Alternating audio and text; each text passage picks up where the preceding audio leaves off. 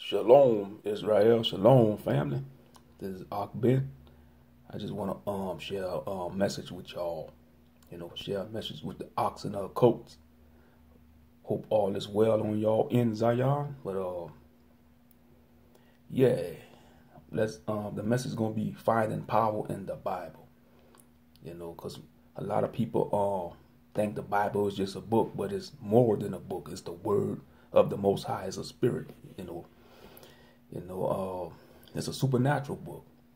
That's why many people can't understand it, because they don't seek the Most High. Most people in the world, they quick to come against the scriptures. But yeah, there's power in the Bible. You can find power in the Bible. There's many scriptures that could help you to get throughout your day. Inspire you to be a better man or a better woman in this life. Because that's the mission. We need to ask the Most High to mold us into the man or woman that He wants us to be. So we could get it right. But finding power in the Bible. The first scripture I'm gonna go to is the book of Jeremiah, chapter 15, verse 16. So those who's watching this video, y'all could get y'all Bibles out, or when I upload it, y'all could get y'all Bibles out and follow me along. But like I said, I'm just a messenger. I'm a humble servant. I'm not trying to be the big muckety muck, never have been, because we all fellow servants. We trying to walk this side by side and get to the kingdom. That's the end game. We all want to make it into the kingdom. But okay, Jeremiah chapter 15, verse 16, and it reads on this wise: Thy words were found, and I did eat them, and thy word was unto me the joy and rejoicing of my heart. For I am called by thy name, O Most High, Elohim of hosts. So as you see, you eat on this word, you feed your spirit. The more you read the word of the Most High, you're feeding your spirit. Because, in this fleshly body we get hungry. And soon as we get the urge and hunger urge, we want to eat. We just eat, but we don't think about feeding our spirit. So you see, as we read the word, we feeding our spirit. The more we get to the word of the Most High, we feeding our spirit. And that's the beneficial when you fasting, like especially if you're doing a dry fast. Getting the word, and it's gonna fill you up. You ain't gonna have the urge to want to eat. It's gonna your hunger urge is gonna go away because you're feeding your spirit. Because you're feeding on the word of the Most High. But next scripture we're gonna go to, dealing with this finding power in the Bible. We're gonna go to the book of Isaiah. Book of Isaiah, chapter 26.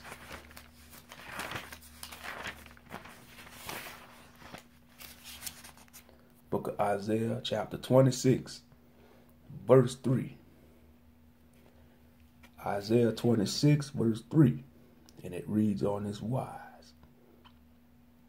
Thou wilt keep him in perfect peace, whose mind is stayed on thee, because he trusted in thee. So no matter what we're going through in this life, we ought to focus on the Most High. Focus on Him. Focus on His word. Focus on the Messiah. And He will give you peace. No matter if you're going through it on a job, marriage, relationship, or you stressed out. Because, life will throw you many curveballs, but the more we focus on the Most High, He's going to give us peace. He's going to give us that peace of mind. Because we thinking on Him, we meditating on Him. And that's what we need to focus on, focus on His word. That's why it's very vital to get into the scriptures. Because there's power in the scriptures. Don't let nobody tell you there's no power by reading the scriptures, because they don't believe, they don't have faith. Don't let nobody shake your faith, brothers and sisters. You know who you are as a child of the Most High. Hallelujah. But okay. Third scripture I'm going to the book of Psalms. Go to the book of Psalms. Psalms 30. Psalms 30, verses 11 through 12. That's what I'm at. The 30th Psalm 30, verses 11 and 12. And it reads, Thou hast turned from me my mourning into dancing. Thou hast put off my sackcloth and girded me with gladness, to the end that my glory may sing praise to thee and not be silent. O Yah, my Elohim, I will give thanks unto thee forever. So you see, we may be mourning for a season, but it's going to become, the more we trust in the Most High, our mourning going to turn into dancing, and we're going to take off the sackcloth, and he going to gird us with gladness, because, time after time in life, we're going to dwell on certain things and mourn a loss, but we can't dwell on it because we got to trust in the Most High, and he going to turn that all into joy and gladness. All that sadness going to become joy. We just got to wait on him and trust in him and have the faith. So don't dwell on it, don't be sad, he will lift you up, brothers and sisters. He will lift you up. Hallelujah. Hallelujah. But and the fourth scripture I want to share dealing with this message. We still in the book of Psalms, by the way, so I'm going to go to Psalm 69. Psalm 69, verse 32. Psalm 69, verse 32.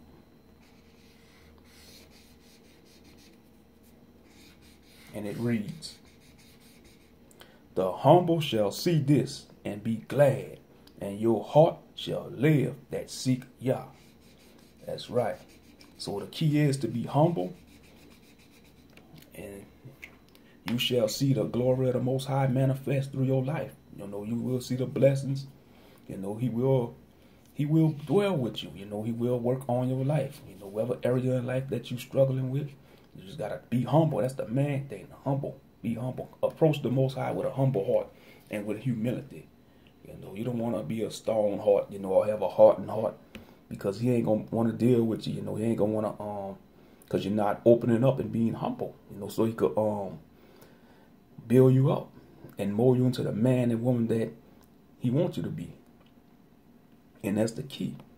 Let me read that again at Psalm 69, verse 32. It says, The humble shall see this and be glad, and your heart shall live that seek Yah. So the more you seek the Most High, you're going to live, because you're seeking the kingdom. Seek the kingdom first, and everything else going to be added. But and he's a rewarder. He will reward you the more you seek him. It may not be when you want it to come in your life, your blessings, but he's always on time. Remember that, family. He will reward you the more you seek him. You take 5 steps to the Most High, he'll take 2 steps to you. You just gotta focus on him more. And I know sometimes it could be difficult with the distractions of life, with a job, entertainment, family life. Many things in this life distract us from spending time with the Father. By studying, reading, prayer, and fasting. But yeah, that was Psalm 69, verse 32 I just read. But now we go into the New Testament for the 5th scripture. We're going to 2 Corinthians. 2 Corinthians chapter 7, verse 13. 2 Corinthians chapter 7, verse 13. And it reads, Therefore, we were comfort in your comfort, yea, exceedingly the more joy we for the joy of Titus, because his spirit was refreshed by you all. So you see, the more we seek the power of the Bible and the power of the Most High, we will be comforted, and we will experience joy, no matter what. There's power in reading the Bible. There's power in the scriptures. Don't let nobody tell you otherwise because their faith is weak, or they don't have faith, or they are non-believer. You know, most non-believers, you know, they don't trust in the Most High. They want to march to the beat of their own drum. And that's what this society is teaching people. You know, march to the beat of your own drum. You know, you determine what's righteous and not. You know, no matter what the Bible says, they teach society, you know, you have the power to determine what's right or wrong or live the life you kind of want, you know. So basically, you pitting yourself above the Most God. I'm Salakia. You pitting yourself above the Most High God, you know, because you want to be a God yourself. You breaking the first commandment. Thou shalt not have no other gods before me, you know, because many people in this society, you know, they want to be their own God. They want to determine what's right and what's wrong. No matter, they figure, oh, I don't need no Bible to tell me what's right and wrong. You know, I know I could, you know, as long as I have a good heart and be a good person. No, there's only one good. The Most High is the only one good. Yah is good. He's the only one good, because we in these fleshly bodies, you know, we sinners, you know, and we will fall. We will go off time after time. That's why we got to repent daily. You know, we got to repent daily. But, you know, but none of us good, man. None of us good. You know, there's only one good, and that's the Most High Yah, the Father. Okay, that was 2 Corinthians 17:13. But the next scripture I'm going back to the book of Psalms. Psalms 18, verse 2. Psalm 18, verse 2. The book of Psalm, chapter 18, verse 2. The Most High is my rock and my fortress and my deliverer, my Elohim, my strength, in whom I will trust, my buckler and the horn of my salvation and my high tower. So that was a song by King David, you know. He just testified through his song in verse 2 that the Most High is his rock. You know, and that is true. The Most High Yah is our strong tower. Always has been the stronghold for the nation of Israel. You know, each time Israel got into trouble and they called on the Most High, he delivered them. And they thank and praise him for a season. Then after another season, then the next season, they turn their back on him, and then he punished them. He chastised them by putting them into captivity. And when the chastising was getting too much for him to bear, they started calling on Yah. And Yah heard their cries. And he delivered them again. And, you know, they've been good. They behaved. They followed the law, statutes, commandments for a season. Then come another season, they rebelled. You know, it's like a pattern. It's like a pattern. But Psalm 18, verse 2, it says, you know, the Most High is my rock and my fortress and my deliverer, my God, my strength, in whom I will trust, my buckler and the horn of my salvation and my high tower. Hallelujah. Verse 3, I will call upon the Most High, who is worthy to be praised. So shall I be saved from my enemies. Hallelujah. That's right. Call on the Most High. No matter where you at in this life, call on him. You may be in the lowest state of your life. You may be rock bottom. That's the perfect time to call on the Most High, Yah, brother and sister. You know, no matter what you're going through. And I know it's going to be tough, you know, because nothing is easy in this life, you know. Nothing is easy in this life. You just call on the Father. He will hear you. Get into your prayer closet. Face the east, you know. Conversate with the Father. You know, have a long conversation with the Father in your prayer closet. He will hear you. You just got to come with faith and strong belief. He will hear you. Hallelujah. All right, family. Last scripture for this message. Last scripture. Going to the book of John. The book of John and the Gospels. The book of John, chapter 14.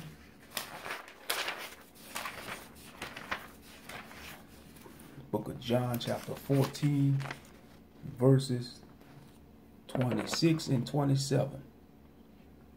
John chapter 14, verses 26 through 27. Let's see what the Messiah says. But the Comforter, which is the Holy Ghost or Holy Spirit, whom the Father will send in my name, he shall teach you all things and bring all things to your remembrance, whatsoever I say unto you. That's right.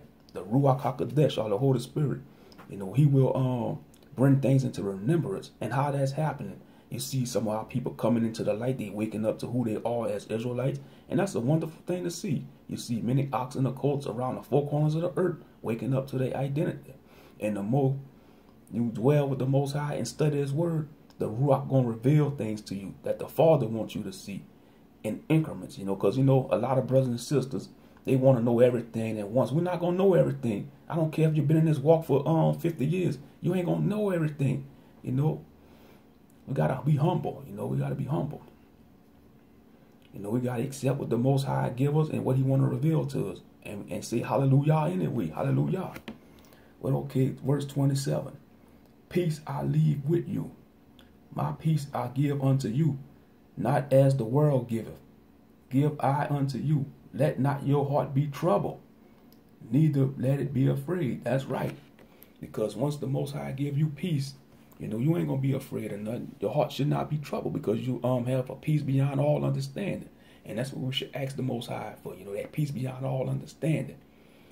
And that's the main thing. Pray, like, before you go out and start your day, pray that the Most High, go before you and He bring you a peace of mind. Especially when you're going on these jobs, because you're surrounded by all these people, got different spirits in them, and they know you walking in a set apart way. If they know you're an Israelite, they're going to look at you. They're going to probably try to plot against you. You pray that the Most High fight your battles, and He will fight your battles for you. Hallelujah.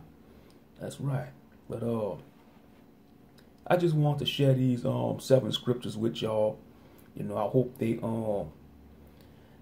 was expiring to y'all. But I'm gonna go down the list that I shared. The first scripture I shared was Jeremiah chapter 15 verse 16. Second scripture I shared was Isaiah 26 verse 3.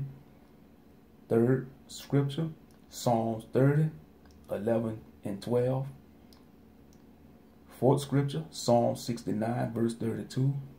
2 Corinthians chapter 7 verse 13. That was the fifth scripture I shared. The sixth scripture was Psalm 18:2, chapter 18 verse 2. And the last scripture I just read was John chapter 14 verses 26 and 27. So family, I hope this video helped y'all. There's power in the Bible. You can find power in the Bible. Don't let these non-believers and intelligent naysayers say so, because we got a lot of that around. It's like, oh, man wrote the Bible. Man wrote the Bible. And what about all them self-help books y'all be trying to promote? Man wrote that too. All these pseudo electoral books. You know what I'm trying to say. But anyway, the Bible is power. Because the Most High is, He created the Word. The Word always existed. Way before the creation, the Word was always there. Hallelujah. But this is your brother Moshe Ben Yahuda Yisrael, or simply Og Ben. Some brothers and sisters call me Og Ben or Moshe Ben. Wherever you feel comfortable to say, I'm not going to hold it against you, because I'm just a humble servant, your fellow brother, I'm a humble servant. But anyway, man, y'all have a blessed day. Shalom and blessings, and peace be upon y'all, man. Until next time, shalom. But, that's why I upload these videos, because normally I'll go live, but like I say, I got to wait till the 1st of next year, Most High willing, on StreamYard, because on a free version, they give you that 20-hour limit. And I'm not paying for no subscription on no StreamYard service, so they could miss me with that hogwash. They ain't getting, that's an unnecessary bill. But y'all be blessed out there, brothers and sisters. I'll probably make another video sometime this day or whenever. But until then, man, Most High bless y'all in Yeshua's name. Shalom.